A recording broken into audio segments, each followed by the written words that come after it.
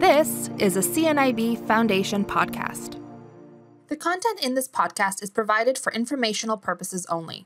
It is not legal advice and should not be relied upon as such. CNIB does not make guarantees about the comprehensiveness or accuracy of the content.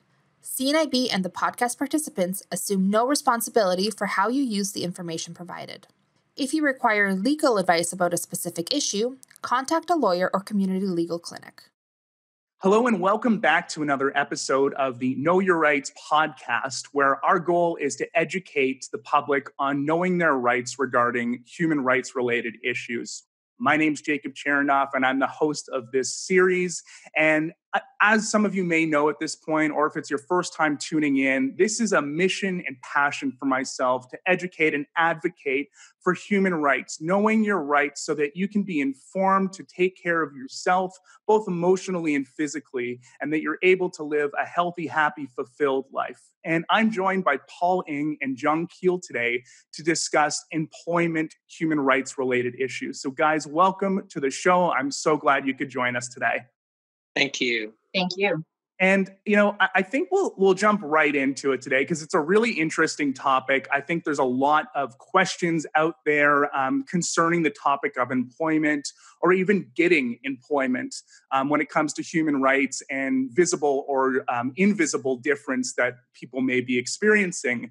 And Paul, you've got a really interesting position right now. You're working with the government. It looks like it's been a long time that you've been there. And currently you're working on a project to create accessible cyberspace, essentially. I'd love to know a little bit more about that and how you got into that.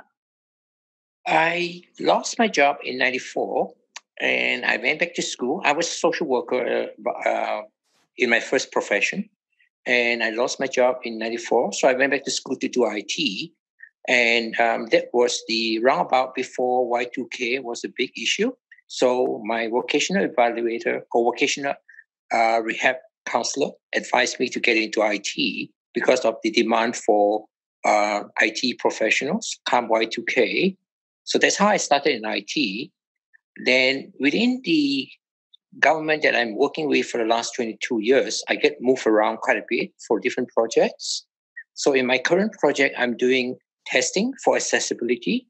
That includes document like PDF, Word documents, Excel, HTML websites.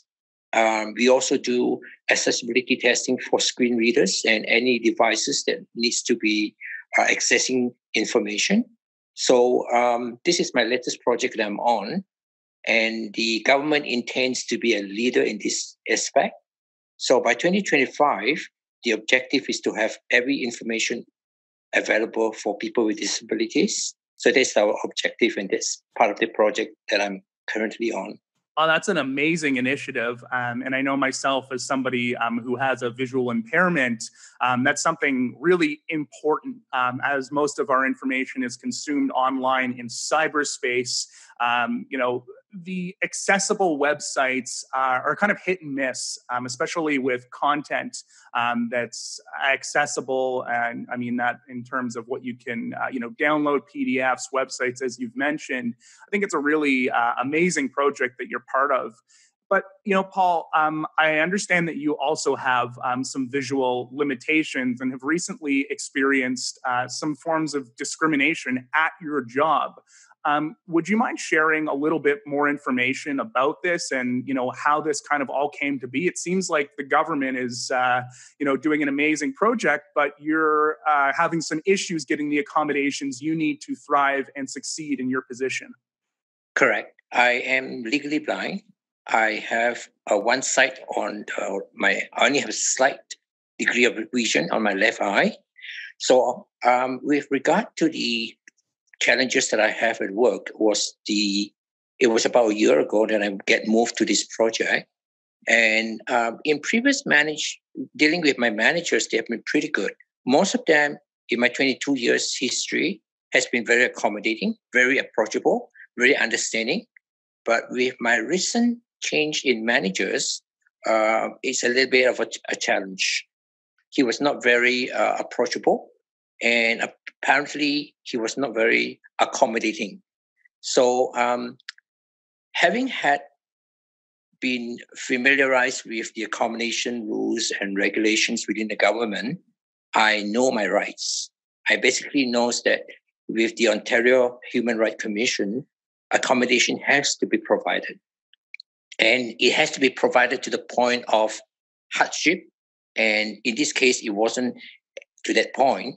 So I have taken the initiative in the first place when I moved to be reporting to him. I informed him of my disabilities. I informed him of my need for accommodation. There was a hesitation to meet up. I waited after I informed him, and I knew on the website for the Ontario Human Rights laws that my role was to inform the managers as to what my disabilities are and to update them, and their responsibility was to accommodate. But when I didn't get a response back in I think it was about 6 months, I have decided to initiate that process again to get the accommodation conversation going.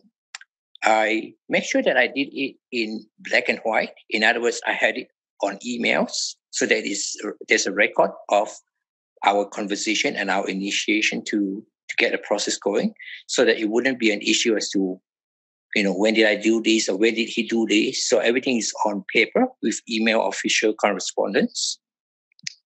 Now, it get to a point whereby I have to go to the next level above him, which is the director, to mention that the accommodation was not being provided. And I felt like I'm not being used to the maximum utilization. I wasn't being brought up to speed for my skills required.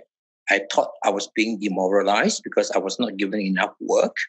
So there was a lot of issues that were there. So the director got the human resources involved. So the human resources stepped in as an accommodation specialist. And as a result, that process was being enforced because human resources got involved here. Right.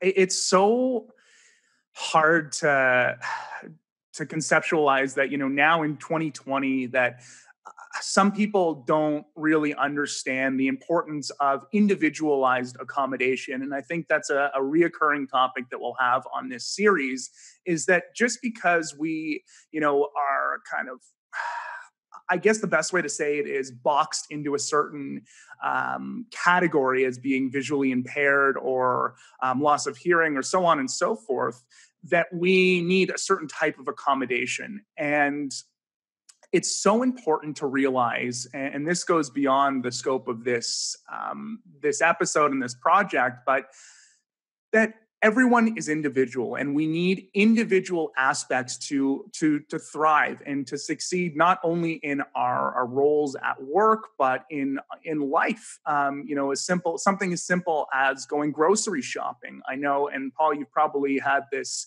issue as well. Reading the ingredients on anything is very hard, and being able to kind of navigate through all of that is challenging. And I think a lot of this comes from discomfort from a lot of people, not really knowing how to approach the situation when you do request accommodations. And I think that there's a lot of education that needs to happen in the workplace for directors, managers, HR individuals to help support and educate them on how to accept and be open to having those types of conversations that your manager wasn't really willing to have with you, to the point where you had to escalate it, further. And good for you for doing so. I know that there's a lot of people who experience very similar circumstances, and people just not really understanding how to accommodate them, not wanting to learn, being uncomfortable with it, and giving, as you said, menial tasks as a way to, kind of sweep the issue under the rug. And that's not okay. I'm sure you're as talented, if not more talented than other people on your team, and you should be given the resources to thrive in your workplace. And I mean, I guess this is an interesting kind of segue into Jonquille. What is being done in the workplace to support people who require accommodations? What's the rights on this? What are the legal kind of parameters that are set for workplaces in providing accommodations? Excellent question. So there are protections under the laws, both in Ontario and federally and in other provinces, that protect individuals in this type of situation. So in Ontario, under the Human Rights Code, every person has a right to a workplace free of discrimination and harassment on the basis of a disability, including a visual impairment, which is a recognized disability within the meaning of human rights legislation. And further to that, employers have a legal duty to reasonably accommodate individuals with a disability to the point of undue hardship. Sorry, Jonquille, I'm just going to here because that's a term that we've come across a few times today, and I just want to clarify that for our viewers and listeners. Do you mind just explaining what undue hardship is? Because I know that's a really important point for people to understand this episode. Yeah, so undue hardship is a situation in which, because of either excessive cost or because of a health and safety issue or because of legal restrictions, it may not be, the employer may not be in a position to reasonably accommodate. But it's a very, very high threshold. It's very difficult for employers to actually establish undue hardship, especially for larger employers, like large financial institutions, the government that have significant resources. It's going to be very difficult for them to justify not being able to reasonably accommodate on account of cost. So in the accommodation process, it's expected that there will be some cost, some inconvenience to an employer, but they have that duty. And it's only to the point where it becomes excessive in nature that they can say that they cannot accommodate in the circumstances. An example could be whereby, the accommodation would be such that two people need to be hired to do one job. I think that the duty to accommodate would stop short of that, for instance. But it is a very, very high threshold and very difficult for employers to justify not accommodating someone on the basis of undue hardship. Yeah, and I mean, Paul, as we were discussing before and kind of reading for some notes, it looks like you had requested a job coach or something along those lines to help you kind of adapt to the new role. Is that correct? Correct. There was, because of the IT profession, there has to be a knowledge transfer aspect of it. And because I was moving from a new project, the requirement for knowledge transfer is critical. And because of the limited access to some of those documents, I have specifically requested for a job coach. Now, my biggest issue with my current manager is that accommodation wasn't provided timely. Mm-hmm. Because I waited up to a year before I got a job coach. So my issue with them was the fact that it wasn't accommodated timely, which is one of the human rights requirement. Right. And yeah, I mean, I'm glad to hear that, you finally did get the accommodation, but waiting, 12 months, a year to get that, that seems to me at least a little unreasonable. What's the, is there a time frame on, a request for accommodation to fulfilling the accommodation? Is there some sort of parameter for that? Interesting question. So in terms of the duty to accommodate, there's both a procedural duty and a substantive duty. So the procedural duty to accommodate entails what is the process by which we arrive at an accommodation, right? And if an accommodation is necessary, and how does that accommodation fit that individual's needs? So there's no hard and fast rule with respect to the timing around that, but it has to be, as you say, reasonable in nature given the circumstances. So it strikes me on the face of it that 12 months is an excessive period of time to respond to such a simple request. So the procedural duty to accommodate involves taking into consideration that individual's request, respecting the dignity and confidentiality of the process, responding in a timely manner, responding in a respectful manner, and being open to what those requests are, recognizing that every accommodation is going to be individualized based on the unique needs of the person and shouldn't be based on stereotypical notions about what that person's impairments are or what their needs are. Yeah, I am glad to hear that, because as I mentioned before, that's something that really, so to say, grinds my gears. And I know that that's really subjective to say coming from me, but I've experienced it firsthand.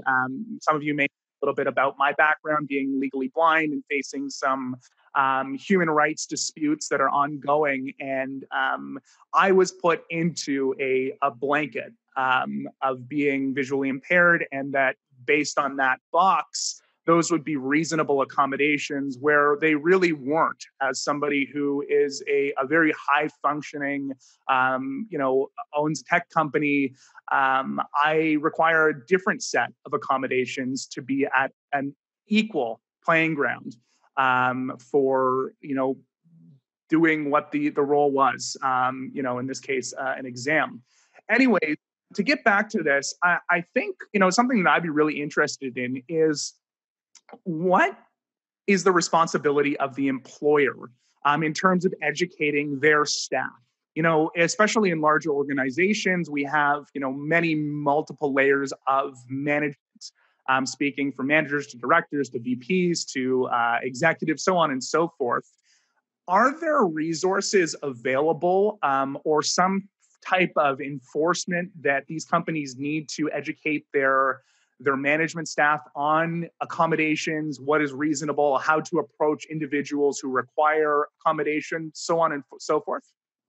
Excellent question. So, an employer just saying, hey, we accommodate is not enough. In order for an accommodation to actually have meaning and to be practically implemented, that's typically done through various layers of management, but it has to be done at even the lowest levels of management. They have to understand how to deal with it. They have to know, well, what's the policy? Do I get HR involved? What's the process?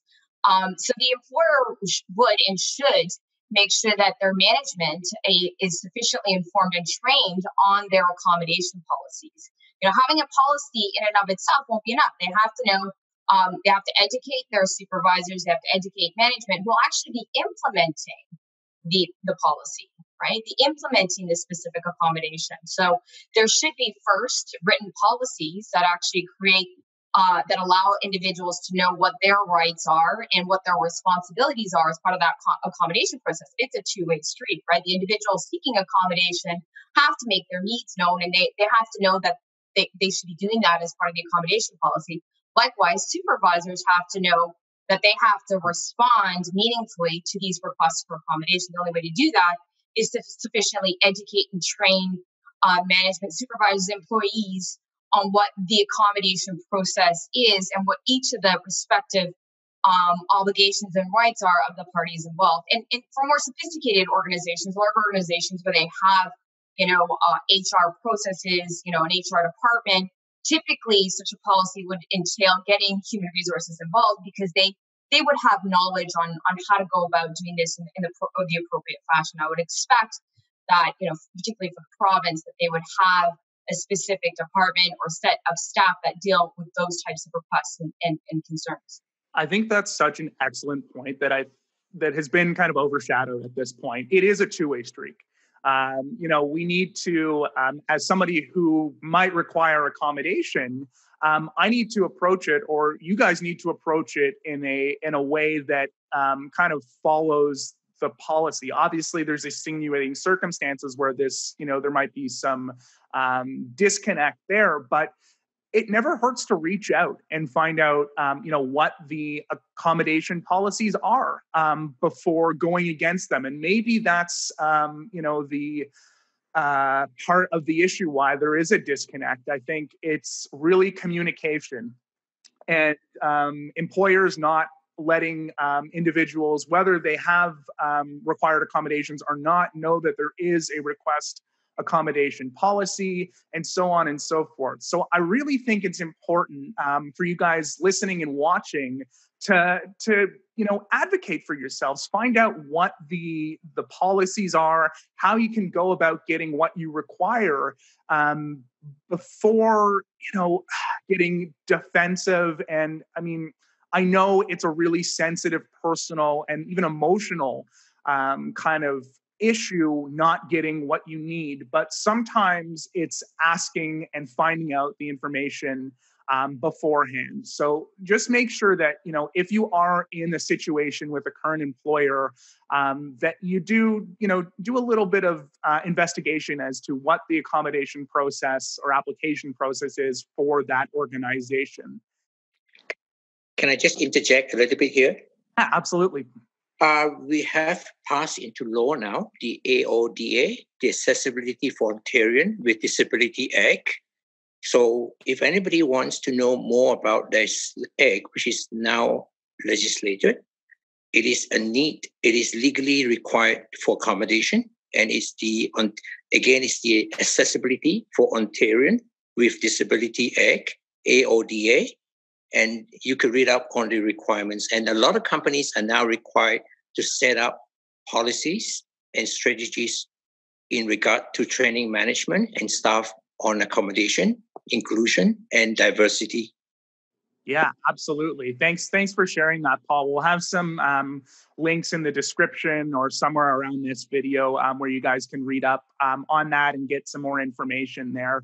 And, one quick thing that kind of I see more and more of in being an entrepreneur myself, small business is kind of this strange gray area of accommodation, because it is a startup. There's a lack of resources. You kind of run into this,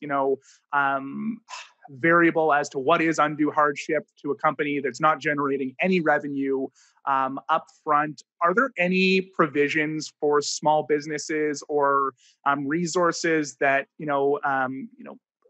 business owners who might not have that type of experience from a larger organization can go to learn about how to accommodate their staff?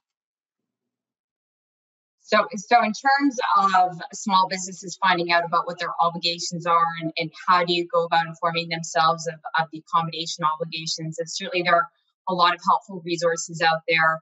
There may be government supports, government funding for specific needs. If there's equipment or other things that need to be purchased, there may be government subsidies available for smaller businesses. But in terms of finding out about their obligations to their employees, certainly there are excellent resources through the Ontario Human Rights Commission.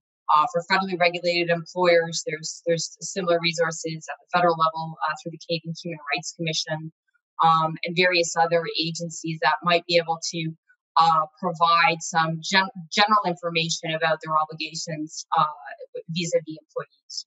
Yeah, I think, thanks for sharing that. And I think my kind of point there was, if you guys are working for a smaller company that's a startup or a small business, you guys are protected and able to access the same resources as somebody working for a larger company. So don't shy away from that. Don't let that be an impediment on shying away from, getting the accommodations you require to thrive in your role. And on that point, so to the extent, are there a different set of standards for small businesses versus large businesses?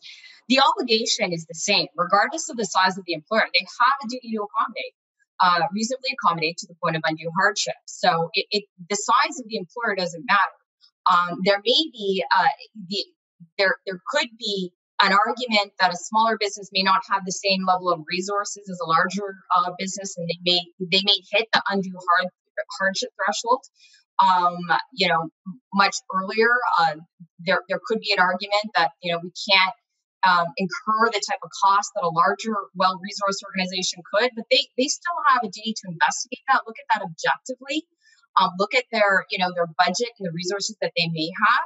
So they can't just conceptually close their mind and say, we're a small employer, we can't help you out, we just can't afford it. There actually has to be objective evidence to establish, well, this is going to be excessive. And And let's look at the balance sheet. Let's look at the costs. Let's look at other types of accommodations that may be more affordable for us that can actually work. So there's going to be an objective analysis there. They can't just shut it down by saying we're small, we can't afford it. They have to go through that analysis. They have to assess the needs. And in order to avoid that obligation, or at least to say that we've done all we can do, they'd have to show that they've hit undue hardship. That is, there's excessive costs, and they just can't accommodate in circumstances. It's still a high threshold.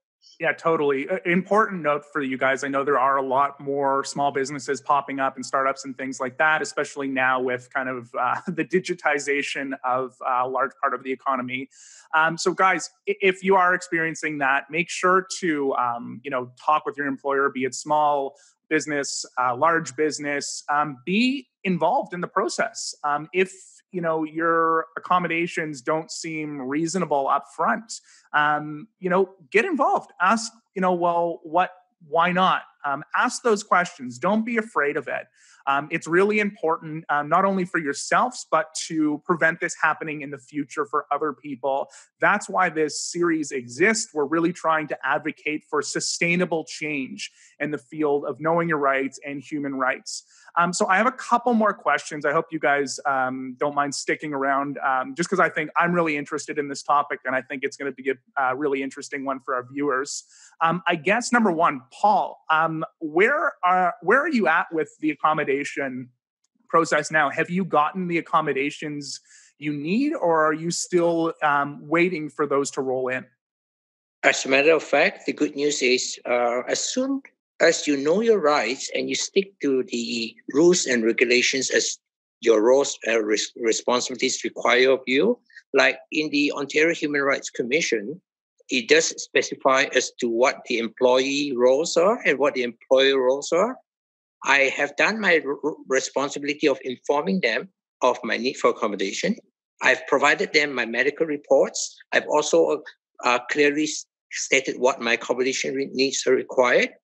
I have got exactly what I required. I have got a job coach now. I'm being transferred to the knowledge that I needed, the training that I needed. And it sometimes needs a bit of a pushing. And to know what you know is critical. Because the thing is that management will not do anything unless they know that you know what you know. Yeah, I'm so happy to hear that, Paul. Really, you're such a great example of somebody who is pushing to really get what they require. And congratulations! I'm really excited to hear that. I'm sure our viewers will be as well. And what you're sharing now is going to make change for the future, so others don't have to experience the ridiculous timeframes to get the accommodations that you've experienced, or even the awkward back and forth between management and yourself. And one thing though, be very constructive. Don't go into a situation whereby you're looking for conflicts. Just be flexible. I think creating trust between managers and yourself is very important. Be very credible, respectful. And I think when you do that, when you approach it in a positive manner, management are a bit more open and accommodating, but do it in a very diplomatic way. And then I find it to be one of the reasons why I'm so successful in doing this is because I don't look for conflict. I kind of seek for solutions. And at the same time, don't demand, make it something that is negotiable, and always be building trust between you and management. That's what is very important. I think that's, words of wisdom, really. You guys have heard Paul's story. You've seen the outcome. And I think that kindness goes a long way on all facets of life. I know that it can be, it is an emotional process, no doubt about it. And sometimes our emotions can overrun how we react to different things. And if you look at it from the way that Paul did, is you can control your reaction and your response to a situation. And if you can go about it as mindfully as Paul was able to, you're more likely to at least be heard of what you're looking for. So, Paul, thank you for that. Really, really great advice, and I'm sure that it'll be definitely tangible for a lot of our viewers and listeners. Now, one thing I did want to talk about, I think to close this episode up, is we've talked a lot about employment from the perspective of already having a job. But what if you're looking for a job and find barriers on that front? I mean, I know when I was younger and looking for jobs, a lot of them required like a test or something like that, or a driver's license, which somebody with a visual impairment, I'm legally unable to drive a car. So that immediately puts a barrier on entry. And it could have been the greatest position in the world. I could have been the most qualified person, but because I have a physical limitation and can't drive a car, all of a sudden I've hit a brick wall. Where does kind of accommodation and human rights come at that? That's a really interesting one. I don't know if you have any thoughts on that, Jonquille. Excellent question. So the duty to accommodate exists at all stages of the employment relationship, including at the recruitment stage. So just in terms of finding out about a job opportunity, ensuring that the job advertisement is in an accessible format, ensuring that individuals are able to meaningfully participate in a job competition, that they're not precluded based on some sort of limitation that they may have. There could be jobs where there could be written examinations or other forms of examinations or assessments that are part of that job competition. And they have to ensure that that is conducted in a manner that allows everybody to participate meaningfully. And they may have to adjust those standards or the format within which they're deploying as part of that recruitment process. Now, when it comes to standards that may be referred as part of the job, that's a very, very interesting question, because there may be certain standards whereby a certain level of vision is an essential requirement of the job. And so an employer may not be able to modify that vision requirement, let's say, because it may be difficult to actually ensure that individual is able to safely carry out the essential requirements of the position. But in order to establish that a certain level of vision is required for the job, they have to show that vision standard is rationally connected to the performance of the job. It has to be adopted in good faith, and it must be reasonably necessary for the job itself. So in order to show that it's reasonably necessary, the employer would have to show that it's impossible to provide an accommodation without incurring undue hardship. Yeah. An example could be that, a pilot who's flying a plane is going to be held to a high standard of vision, of course, and it would be probably undue hardship if they have a significant vision impairment to operate a plane. That's a very extreme example, but to the point that, the standard has to show that there is some essential and good faith component here that they need to have those standards in place. Now, on that point, there's also a recent decision, which may be very interesting to your viewers and those listening. There's a recent decision that was released by the Ontario Superior Court actually this month. So the timing is quite interesting for this podcast, whereby a visually impaired person lost her job because of she lost her sight in one eye. Mm-hmm. And she was a bus driver for Oakville Transit for a number of years, and she got cancer, lost her vision in one eye, and as a result lost her license. So she wasn't challenging the employer in this case, she was challenging the standard that the province was applying by revoking her license. They were saying, well, it's not safe. We can't have somebody who has vision in only one eye safely operate a bus. It's not safe to do so. Therefore, we're retracting your license. And she was saying, hey, wait a minute. Give me a chance to demonstrate that I can actually drive a bus safely.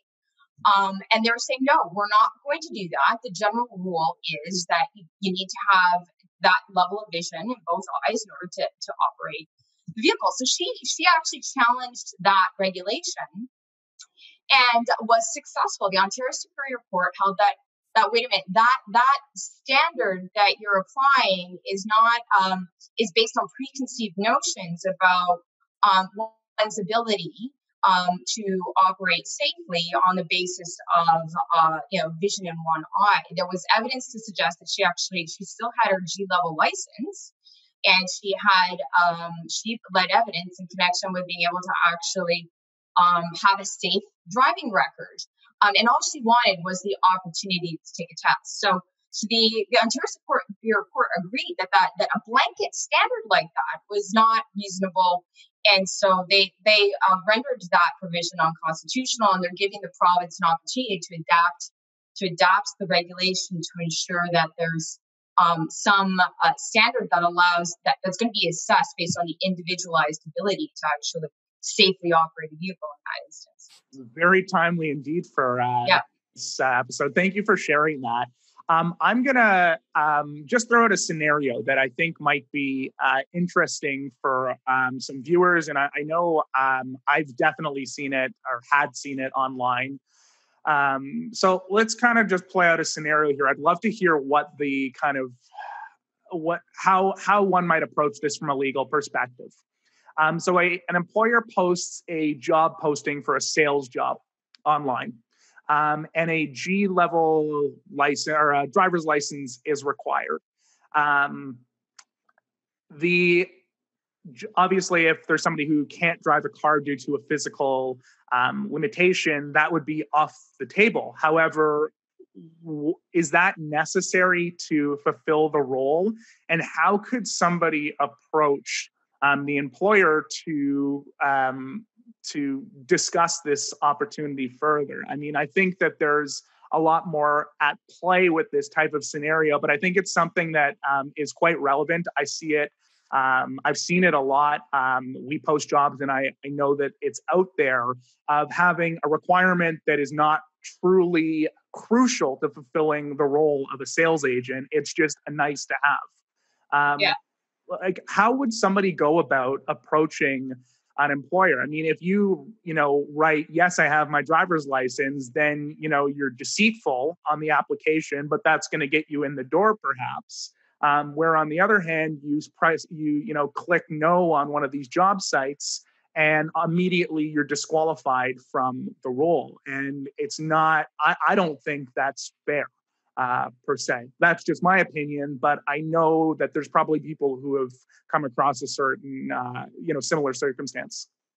Right. So I think that is a concern that they're disqualifying candidates based on a need for a driver's license, because you're actually ruling out individuals who are unable to drive due to a physical disability, including a visual impairment. So the generic rule or standard here might be, it might not be targeting certain individuals on account of disability, but it's adversely impacting them, right? Because they're not able to have an opportunity to be assessed based on the merits, their ability to fulfill the job requirements.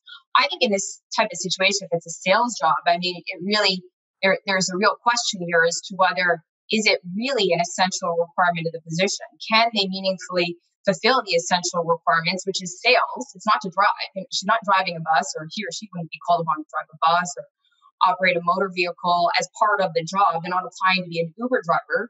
They're applying to be a salesperson. So I could think of many different scenarios in which somebody could fulfill sales without having to travel or drive a car. I mean, they could take alternative means of transportation, public transit. They, to the extent that there might be travel between cities, there could be other forms of transportation available.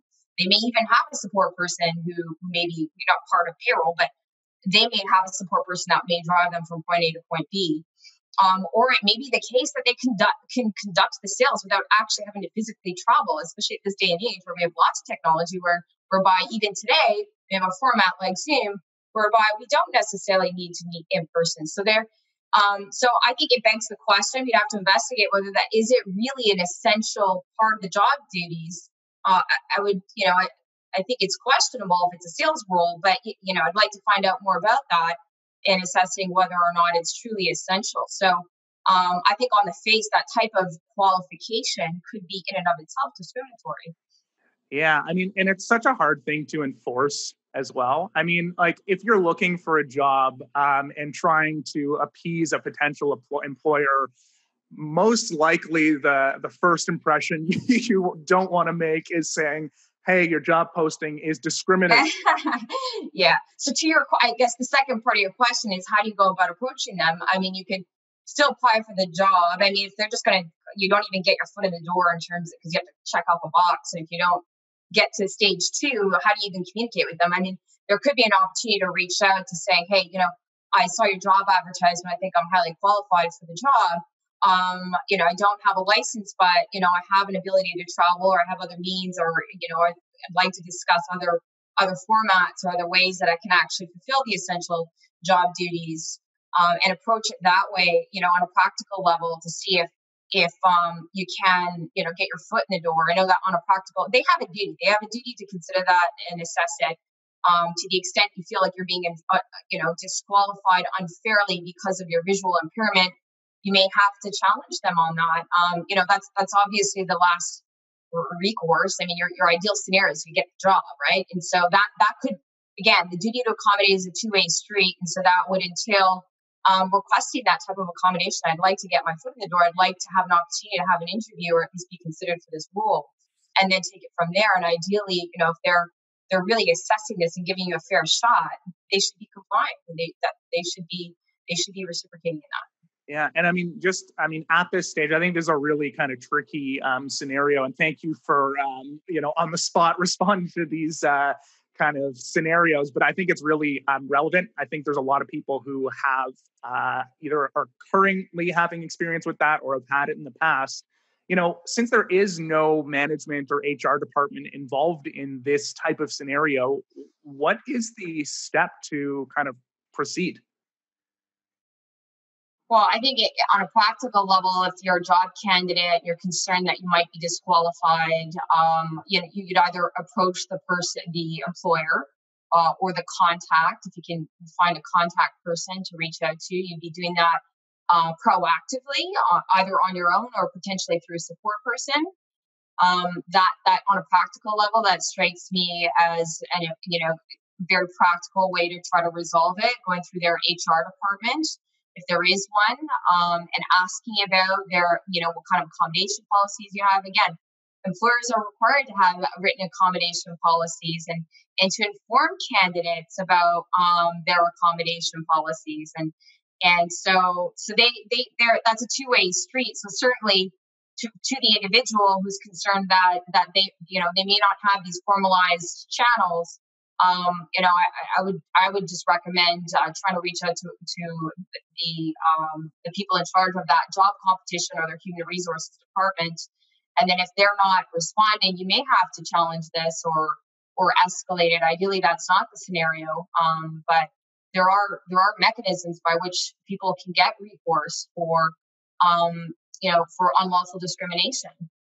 What, just out of curiosity, what would that be? If it gets to that point where either you're said, no, I'm sorry, that is a required element of the job to have a driver's license, in this sales job, for instance, but I'm sure there's multiple kind of relatives to that. How do you proceed? I mean, especially I don't know, having a job is, really important, especially, just to survive, especially here in Toronto. It's such an expensive city. And to find a job that you're extremely qualified for is getting harder and harder to find with all of these, evolving technical demands and things like that. You find your dream job and all of a sudden you're brick walled due to some sort of silly requirement that probably the employer doesn't even know is on their job posting. And you get we require the driver's license.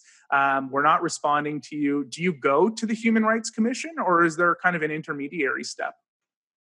So, excellent question. So in terms of finding out about, in terms of obtaining an appropriate form of recourse here, if you can't reasonably work it out with the employer or potential employer in this instance, there are channels by which you can get that recourse. So, for example, one could apply for a remedy under the Human Rights Code. So they can make an application before the Ontario Human Rights Tribunal. They could, if it's a federally regulated entity, they can make a complaint submitted to the Canadian Human Rights Commission. For those who may be listening from other provinces, they have similar channels through respective human rights tribunals or commissions. In the courts also potentially may be a channel of recourse. There are, in limited circumstances, an ability to make a claim before the courts to seek relief if it's tied to another cause of action, typically not at the recruitment stage, but normally for employees who may be suffering discrimination or were unlawfully terminated in breach of their rights under the Human Rights Code. They can, they may be seeking wrongful dismissal damages, but also compensation for a breach of their rights under the Human Rights Code. So there are various tribunals or courts or various mechanisms by which one can achieve some type of recourse. If you are, currently an employee of the organization and you're unionized, then you can file a grievance through your union under the collective agreement, and seek recourse through the grievance arbitration process. So there are a variety of different recourses available to individuals in that type of context. I think, that's really, really good information. I certainly kind of was opened up to a few interesting options there. So I hope that has helped you guys learn a little bit more about some different scenarios that you may or may run into down the road. Hopefully not, as we're really trying to pave the way for change with Know Your Rights, so that you can thrive and succeed as an individual, not only in your employment situations, but in your entire life. So, Paul, I really want to thank you for sharing your story. You really are exactly you embody what we're trying to achieve with this, of advocating for yourself for change and paving the way to make accessibility and accommodations just the new status quo in the workplace. So thank you so much, Paul. And Jonquille, your responses have been unbelievably informative. And actually, if there's people who want to reach out to you directly, is there a way that people can, connect with you if they have more specific questions? Absolutely. So they can, my contact information is on our website. So my law firm is Pak Smith Employment Lawyers. So you can find us on the web and you can find my contact information there. So feel free to reach out if you do have questions that pertain to discrimination or accommodations in the workplace, accommodations in connection with the recruitment process. Feel free to reach out if you have any general questions. We're there. This is an area that we specialize in. We deal with it all the time in the context of employment law. It comes up quite a bit, unfortunately. Wonderful. Yeah, we'll include the link to the website in the description or somewhere, depending where this is, but you'll be able to find that if you guys want to reach out to Jonquille directly. Thank you so much for listening, watching this episode. I hope that you've learned something. I know it was a little bit longer, but I really think that we got a lot of value out of it. I know I certainly did and have learned a thing or two. So guys, remember, don't be afraid to be a change maker. Your change impacts the future, and Know Your Rights is all about advocating for sustainable change so that you can become the best version of yourself. Until next time, we'll see you then. For more CNIB Foundation podcasts, visit cnib.ca/podcasts.